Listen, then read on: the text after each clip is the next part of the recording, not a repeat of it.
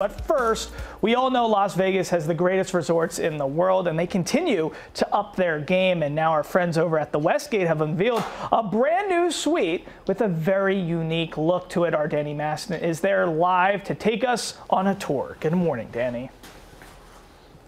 Good morning, Mike. Yes, we are here inside of the new Plaid Suite here at the Westgate. You know, they always go above and beyond with their themed suites here, and they're so much fun.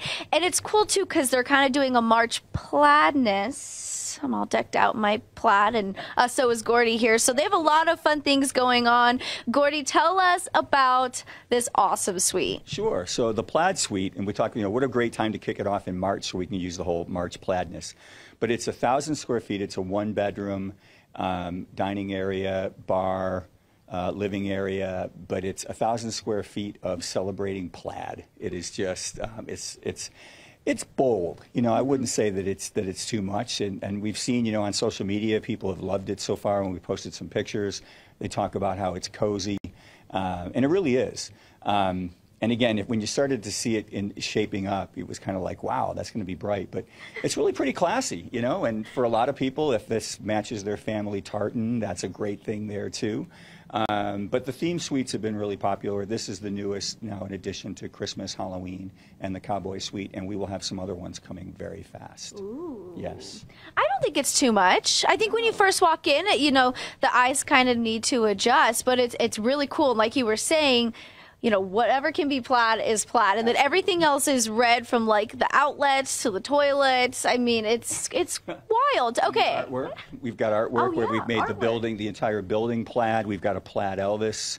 And of course, Sir Winston of Westgate. But yeah, it's a great way to celebrate the beginning of March and March Plaidness, and kind of open the door for March Madness, which is coming up very soon. Let's talk more about that. Tell us about the fun things you guys have going on here for March Madness. Sure. So the Superbook obviously is the world's largest race and sports book, and for years, our sports book was built in 1986, so we were way ahead of the curve on doing these things.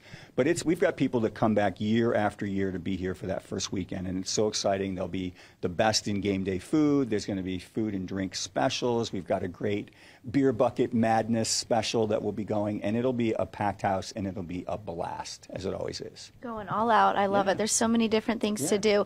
Now, I need to redeem myself here because at 10:30, I missed the buzzer. I just need to redeem myself. So we've got this awesome basketball hoop. We're going to set this up again. Now we're going to go with the Maston Mustangs. There's 2 seconds left.